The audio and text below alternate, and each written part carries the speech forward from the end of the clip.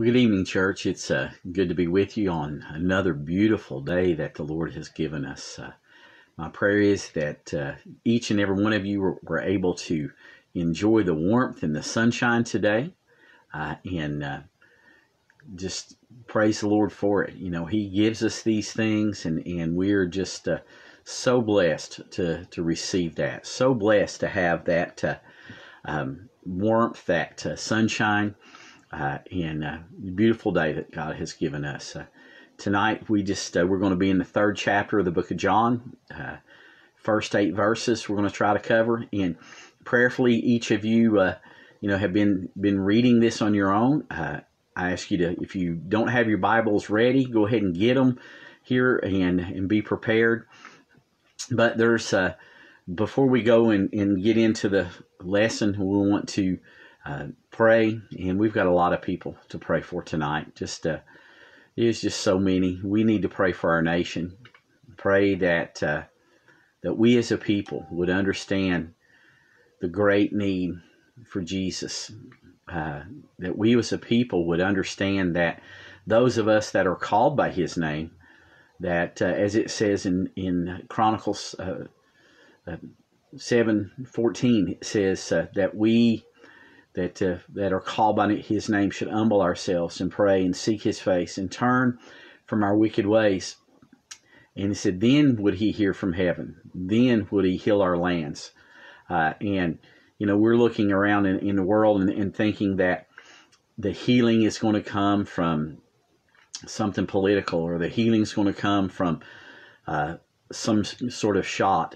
The healing is going to come from God's children humbling themselves before Him and seeking Him above everything else, and us doing the things that He's called us to do.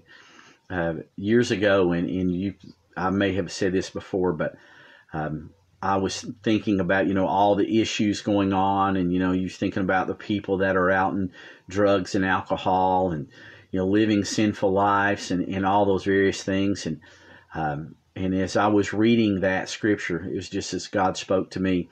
You think about how that the changing of the world, the getting all of the things back in order is all based upon those folks, but it's in reality it's based upon God's children acting like God's children, seeking God's will, following His commandments, and being the light of the world, because that's what's going to draw people. Do continue to pray for our friend that we mentioned the other night, Dewey Brown. He is home from the hospital, and Dewey is a pastor, and with having blood clots in his lungs, those would make it kind of difficult for him to speak right now and to preach, and so don't know how long he'll be laid up. But do pray for him and his family. The doctors said he's on the road to recovery, but it could take quite some time. Pray for Wayne Barb, pray for Wayne Tiefteller as they continue to try to heal. Ask you to continue to remember our cousin Lynn. He was just got home from the hospital this afternoon, and just needing a miracle from the Lord. He's needing either the Lord to supernaturally heal his liver, or to see fit to allow him to get a liver transplant. Remember Brenda, the mom of Bev, Shanna, and Christy, my dear cousins, as she's battling lung cancer, and as they're taking care of her. I know that these young ladies, and I call them young ladies because they're my cousins, and they're just a little bit younger than me, but they're young ladies. So as they take care of their mother, that they would enjoy the days they have and realize that only the Lord knows how long it is. And He'll be with them every step of the way. Pray for the church as we prepare to open up the food pantry. It is such an abundance of food there that, but if we think about the number of people in our community and in our area that are hungry, I read some statistics this past week. Don't know how accurate they are for the general vicinity around our area, but saying there could be as many as 1/3 of the children go to bed hungry at night because of the fact of the lack of nutritious food in the household. So I know that from the donations of everybody, from the hard work of Chris and Catherine and others, that there's good nutritious food there to be distributed as the needs. And then also the following week, we'll be having our food box distribution from the Super Bowl. There is enough food there to create 120 boxes, and those boxes are, when they're created, they said that they will feed a family of 4 for 2 days, and that's from the abundance of the funds that came in during our Super Bowl. It was a joy on Monday night to see all the youth there unloading that truck. They made short order of it so that us older folks didn't have to do much of anything other than stay out of the way.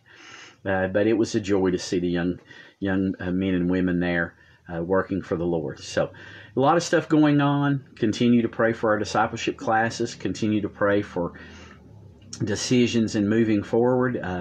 As these numbers continue to seem to get better all the time, or remaining lower than they have been for quite some time, we need to be thinking about and praying about moving forward. Easter will be here in about 5 weeks, and we'd love to be able to have people together there on Easter and just have a celebration. So let's be praying and see how that God would see fit to allow us to do that.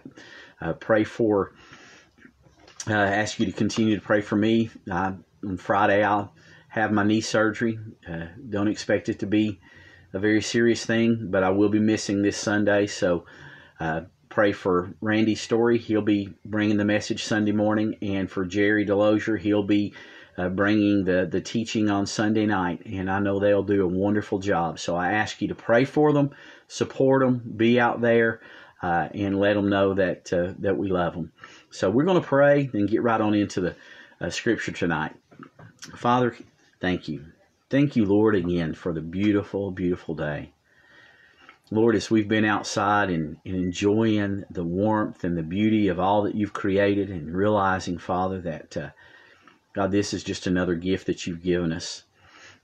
And Lord, we just want to praise you for loving us so much that you sent your Son Jesus to die for us. And Father, as we open the Word tonight and as we begin to read, God, how that Christ instructed Nicodemus, Father, let us hear what he's instructing us. God, what your Word says to us, what your Spirit says to us. And Father, let us realize that we must be about our Father's business. And God, that we must be doers and not hearers only.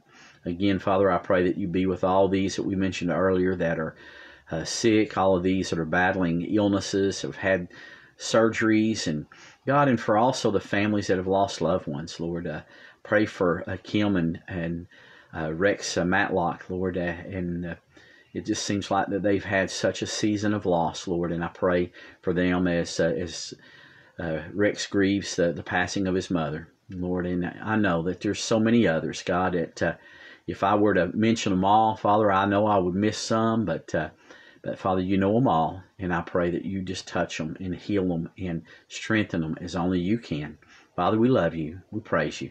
And all these things I'd ask in the name of Christ, our Lord and Savior. Amen.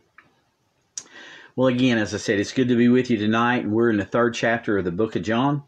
As Jesus has been at the wedding in Cana, Jesus has cleansed the temple, Jesus has been at Jerusalem for the Passover. As Jesus is doing all these things, his fame is growing. They're seeing the miracles that he's performing. People are flocking to him in just large groups. But tonight we are going to be studying about not a large group coming, but one individual. And so we're going to read this and then get right on into it. John 3, verse 1. Now there was a man of the Pharisees named Nicodemus, a ruler of the Jews. This man came to Jesus by night and said to him, Rabbi, we know that you are a teacher come from God, for no one can do these signs that you do unless God is with him. Jesus answered him, Truly, truly, I say to you, Unless one is born again, he cannot see the kingdom of God. Nicodemus said to him, How can a man be born when he is old? Can he enter a second time into his mother's womb and be born? Jesus answered, Truly, truly, I say to you, unless one is born of water and of the Spirit, he cannot enter the kingdom of God. That which is of the flesh is flesh, and that which is born of the Spirit is spirit. Do not marvel that I say to you, you must be born again. The wind blows where it wishes, and you hear its sound, but you do not know where it comes from or where it goes. So it is with everyone who is born of the Spirit. And as I was reading this and studying this past week, was thinking about Nicodemus. It starts right off and it says, Now there was a man of the Pharisees named Nicodemus, a ruler of the Jews. And that doesn't give a whole lot of description of Nicodemus. It doesn't just, it's just, well, he was a Pharisee. But as I was reading this, and you see the little tag at the end of it, a ruler of the Jews, that tells us that he was more than just your average run-of-the-mill Pharisee. He was one that was of position, of authority. He was one that was considered, I guess, in the hierarchy of the Pharisees. He was in the upper echelon of it. And it says that the Talmud, which is, historical writings of the Jewish rabbis, it's one of the Jewish history books, if you would, mentioned Nicodemus and said at this time that Nicodemus was the fourth richest person in Jerusalem. Now, when you consider that this was kind of the center of the kingdom there, that this was the center of power and authority and everything, being the 10th or the fourth richest person meant he had some pretty high status. He was somebody that was probably looked up to. It doesn't say how he obtained his wealth, but probably was a very intelligent man. But being intelligent, being well respected, being looked up to, being a man of authority and of power, is not enough. It just talks about that. And I was reading, and it was reading a little thing, and it was talking about Benjamin Franklin. And, Benjamin Franklin was one of our forefathers, one of our statesmen, an avid inventor, a very intelligent individual. And they said he was a very avid writer, and he corresponded with a lot of people. But it talks about one of the correspondence that he had received and said probably one of the most, if not the most important from a spiritual standpoint that he would ever receive. And as I was reading through the stuff, I was trying to find, okay, does it say that he responded in a positive way to this? But it was a letter he'd received from George Whitefield, who was a noted theologian, preacher, pastor, evangelist in England and in Great Britain at the time. And it says, Whitefield wrote, I find that you grow more and more famous in the learned world as you have made such progress in investigating the mysteries of electricity. I now humbly urge you to give diligent heed to the mystery of the new birth. It is the most important and interesting study, and when mastered, will richly repay you for your pains. George Whitefield is saying, Ben, you're learned, you're intelligent, you're doing great things with electricity, but let me tell you what you really need to be studying. Let me tell you something that is truly life-altering. I mean, probably every one of us would say, we love having electricity. I don't know anybody that has lived with it and lived without it that doesn't say, I like electricity. We're glad that he made these discoveries. We're glad that they learned how to harness it. We're glad that, on down through all the years, all the inventions that have worked with it. We're glad that. But electricity is something that, as the folks down in Texas and Louisiana and some of those places just found over the last couple of weeks, is very fickle in one sense. The system can get shut down. Wind turbines, which they thought, that will be the answer to pure, clean, constant electricity, well, they froze up. The blades wouldn't turn. It got, they couldn't generate any electricity. Solar panels, they got iced over and got covered with snow, so they weren't collecting and transferring into battery banks to make electricity. That's something that can, but George Whitefield is telling Ben Franklin, let me tell you something here. If you study about the new birth, and if you master what Jesus is saying in this, it will richly repay you. Church, I'm here to tell you the same thing. Everything that we study, everything we accomplish, when we find what's written right here in these 8 verses that I've just read, when we are born again, it's the greatest thing that ever happens to us. It's something that won't fail us and something that won't go away. But Nicodemus being a real, we'll get back to Nicodemus, but he was an intelligent, learned, powerful individual. But that's not enough. And it says, for this man came to Jesus by night and said to him, Rabbi, we know that you are a teacher come from God, for no one can do these signs that you do unless God is with him. Nicodemus coming to Jesus by night, I don't know about you, but at times, thought, why would Nicodemus come at night? Was he ashamed? Was he afraid?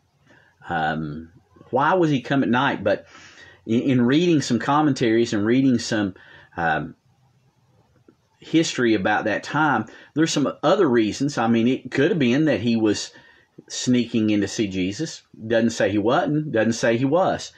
But it's also could have been the fact that during the day the crowds were crushed in around him so much, and Nicodemus being a powerful individual, he didn't want to deal with the crowds. Or it could have been for the fact that Nicodemus, being a very intellectual individual, a very learned individual, said one of the customs of that day was the very learned and very intellectuals in the cool of the evening gathered together in small groups and got together and went to one of them's house or somewhere, and they sat and discussed events.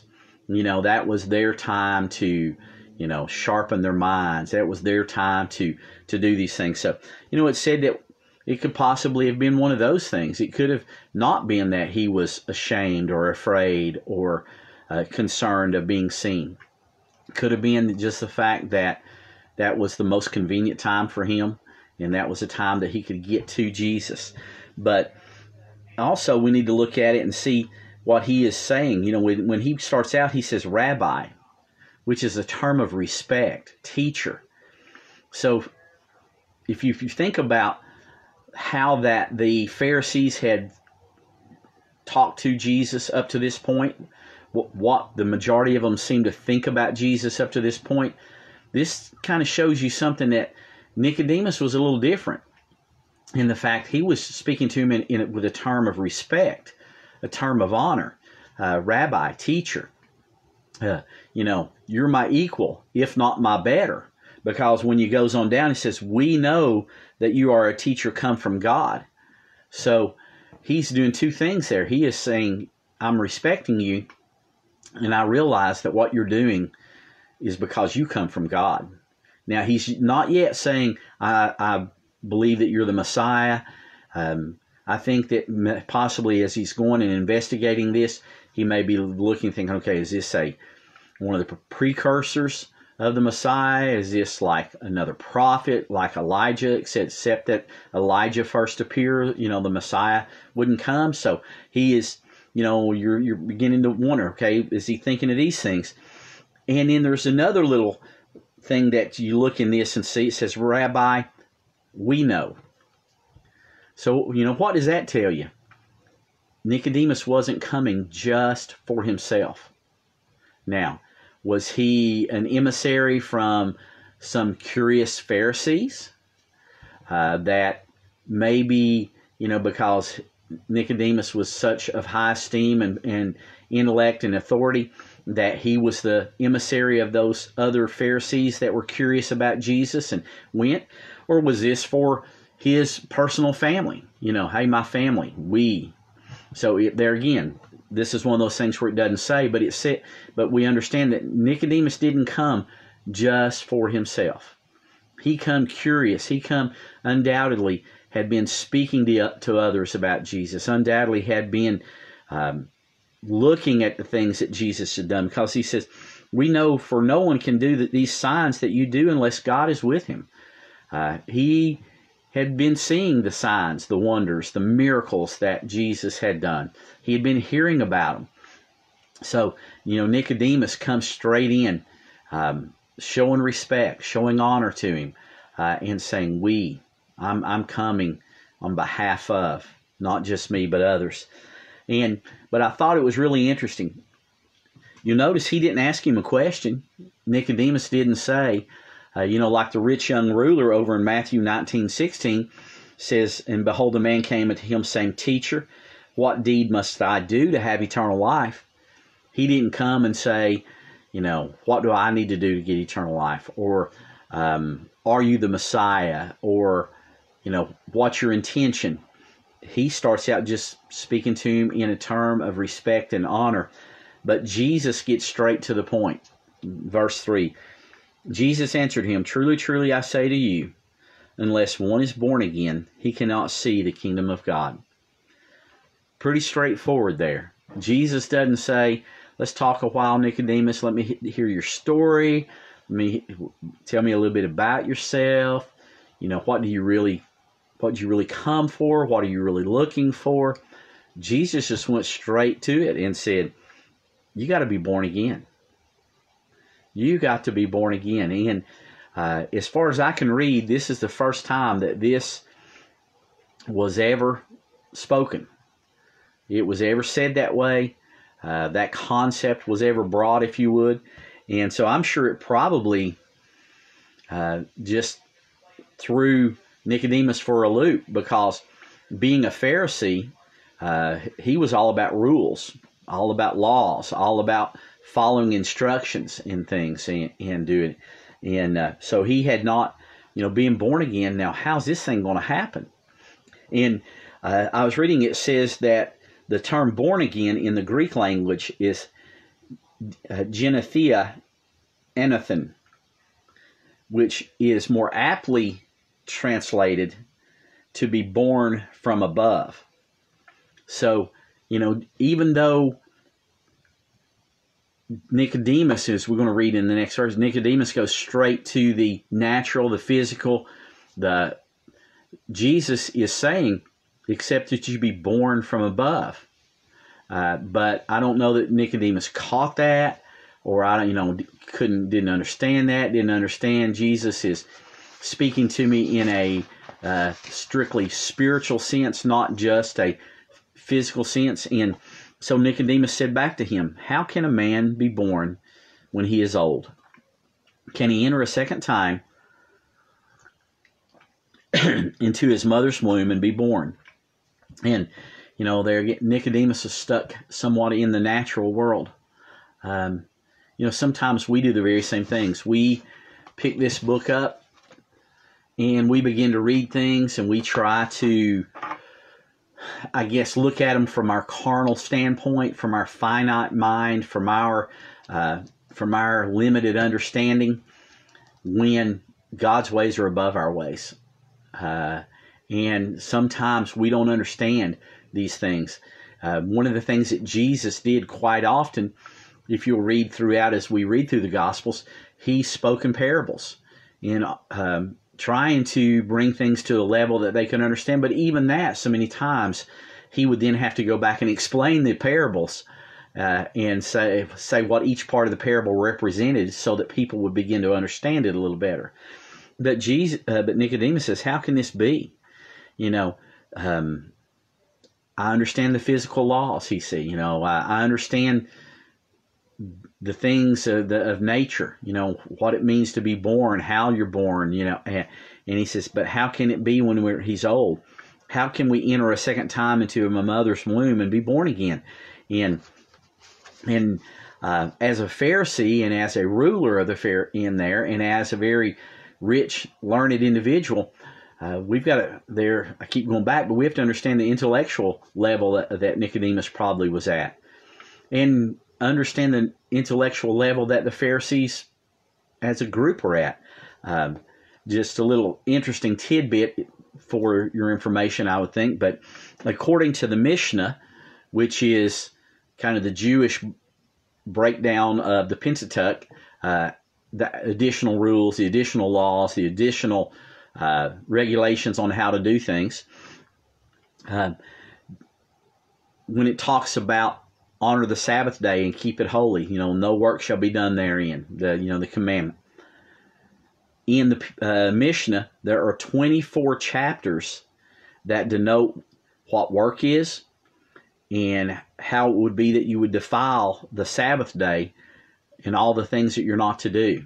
So if we can kind of understand, Nicodemus is coming from that background. It's I don't know how many of you, if you've known anybody that ever come from a very, very legalistic Christian background. It was people were more wrapped up in the thou shalt nots and in the traditions and in the follow this step and this step and this step and this step, as opposed to a relational situation with Christ. Now, we have to follow the steps that are written in God's holy word.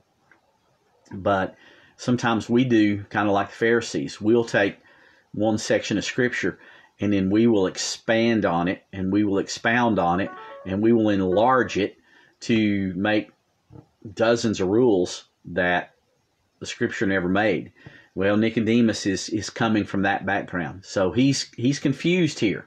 It seems like that he's trying to think natural, spiritual, and then Jesus comes right on back and answers. Truly, truly, I say to you, unless one is born of water and the Spirit, he cannot enter the kingdom of God.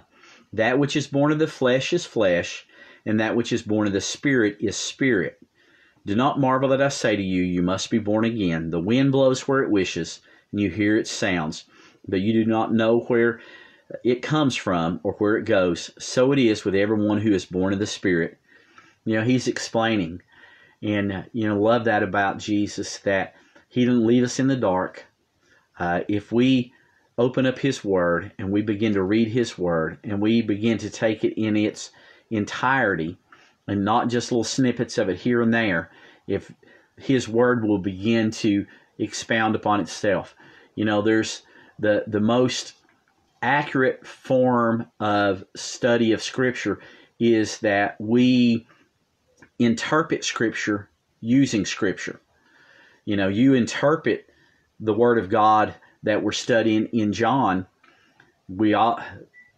It's comparative to the stuff that we're reading in Mark, and we bring them together and we look at them, and then we see what Paul has written over in Ephesians, and we see what may have been written in the Psalms or in the Proverbs or in Chronicles or someplace, and they all come together because the Word of God is truly a seamless story of Jesus, the seamless story of the gospel.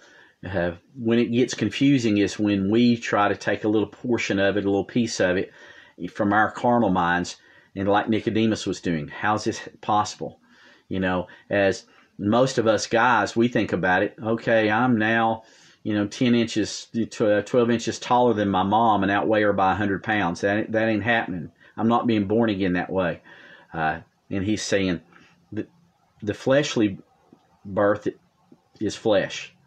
But he said, I'm talking about spiritual, that eternal, internal thing that is made, that is truly in the likeness of Almighty God. He said he made us a living soul. He made us a living being there. But Jesus says, truly, truly. And every time you'll see him say truly, truly, and it's twice here in the last, in 3 verses. What does it mean? It means pay attention. Pay attention. A great truth is getting ready to be told. A great truth is getting ready to be imparted on you. So if you read truly, truly, we should pay attention to everything we read in the Bible. But they're giving us a opportunity here to perk up a little bit more. Take another sip of coffee, get your senses going, whatever you got to do. See what it says. Truly, truly, unless one is born of water and the Spirit. And, as we read these things and understand, he's talking about spiritual matters. And when you go down to verse 7, as same as it is in verses 3 and in 5, at the beginning of verse 7, it talks about singular. When Jesus is saying, I say to you, unless one is born of water, he's speaking singular. In verse 3, when he is saying, truly, truly, I say to you, they said the verb is, or the word you is singular. At the beginning of verse 7, do not marvel that I say to you. That is, I'm speaking to you individually. But then it switches to plural. You must be born again. So what he's saying, Nicodemus, this is just not for you. Even though I've been speaking to you, I've been talking to you individually, it's not just for you. People, you have to be born again. Tell the masses they have to be born again. This is for mankind. This is for all humanity. You must be born again. And that's what we need to be telling the world today. They must be born again. They must come into a personal saving relationship with Christ Jesus. And then he ends up, he said, faith is not believing in something that you can figure out and understand. I know in our world today, our scientists think they pinpoint a lot of stuff, but the verse 8, it says, the wind blows where it wishes and you hear its sound, but you do not know where it comes from or where it goes. So it is with everyone who is born of the Spirit. And I think about the Hurricane Harvey. When we were down doing hurricane recovery in Texas, the wind came. It just came up out of the ocean, coming off, and all these things came together, formed it, and came, and they thought it was heading into the Yucatan Peninsula. And then less than 36 hours, it made groundfall in Rockport, Texas, about 700 miles from where they thought it was going to make landfall 36 hours before. I know the mayor down there, he was talking, he was an ex-Air Force, retired Air Force colonel, spent time at the Pentagon and all, and said that he had a dear friend in the NOAA weather thing that called him up and said, Mayor, this thing has just made a shift. We don't know why, but it's just made a shift. And our tracking shows, and he knew where the mayor lived. He says, this thing's headed for your house. And in the next 36 hours, he said, it came right over the top of my house. He said they don't know why it made the shift, don't know all the details in it. And that's the thing here we read. Jesus told him, says, the wind blows where it wishes. You hear its sound. You don't know where it's coming from, where it goes. And he says, that's it. You don't have to understand all the details of being born again. It's not a physical thing. You're being born again by the Spirit of Christ Jesus, coming under his leadership, under his direction. And I'm thankful for that we don't have to understand everything. If we had to understand everything, a lot of us would be left out. I tell people that, my understanding is not the greatest. I read things, and as I read them, and I tell you all every week, as I go through the study of what we're doing, and I read it, and I pray about it, and I look at it, and God is showing me things. And I've been preaching since 1984. I have been in the ministry a long time. Been in church since right after I was born. And God is still showing me new things. He's still revealing things to me. He's still increasing my understanding. And if he allows my mind to stay with me, and as long as I live, he will continue to increase my understanding, because it is so impossible for us to truly understand the breadth, the depth, height, everything of the love of God. We just can't understand it. All we do is just praise God for it, thank God for it, and love Him for it, for the fact that He loved us, a people that truly are not, we're not worthy, but He loves us anyway. So I thank the Lord for that. Church, it's good to be with you. Thank the Lord for you. I'm going to miss being with you on Sunday. Lord willing, I'll do like so many people talk about doing me. I'll try to put Randy and Laura and everybody that's going to be up front on Sunday morning. I'll try to put you all up on the big screen on my TV and see what it looks like seeing you all from that perspective. But be praying for you. If you need me, give me a call. And I'll try my best to do what I can. Continue to pray for all of our people that have lost loved ones. For those of you, I'm sure most of y'all probably know, but if you don't know, Shirley Everett's brother, Ed Cloninger, passed away, and I think they're having his service at the pavilion at the Grandview Cemetery tomorrow afternoon at 3 o'clock, if I read it correctly. Pray for them. Talk to Miss Shirley. She's doing well. But just pray that God would just be with them in this time, and just so many others. Love you, church. Join me as we pray. And again, please pray for the food distribution, the pantry opening on Saturday. Father, thank you. Thank you once again for loving us and taking care of us, Lord. Thank you once again Father, for just the beautiful day. God, if we sat down and just wrote down everything, Father, I know that for a while we were writing down every day all the things that we were thankful for. Father, God, we've got a book full, and still not enough to praise you and thank you for all that you've done and all that you're doing. And Lord, I pray now tonight, Lord, that you just be with all of our folks. Lord, I pray that the word that's went out, God, would be a help. God, I know that I stumble and stammer around things at times, Lord, but God, your word does not return void, that it would accomplish that which you intended. And Father, I pray that you would save some lost soul, God, that someone would understand what it means to be born again. And Father, I pray tonight for the church. I pray for the upcoming services. I pray for those that have lost loved ones, that you just comfort them and bless them. And Lord, all these things we'd ask in the name of Christ, our Lord and Savior. Amen. Love you, church. Thank the Lord for you. God bless you.